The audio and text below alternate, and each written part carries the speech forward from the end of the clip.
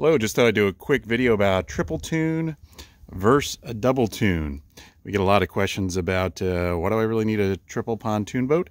Thought I'd give you a quick review why you might want one.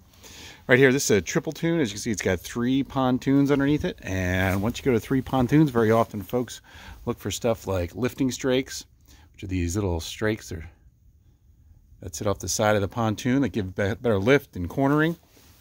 You can imagine you have 3 pontoons, tons of flotation, a lot of stability, lifting strakes, etc. give you, again, even a better ride. I'm going to come over and take a look at a standard double toon, and you notice, again, no lifting strakes, just 2 pontoons. As you can imagine, much less flotation, much less cornering ability.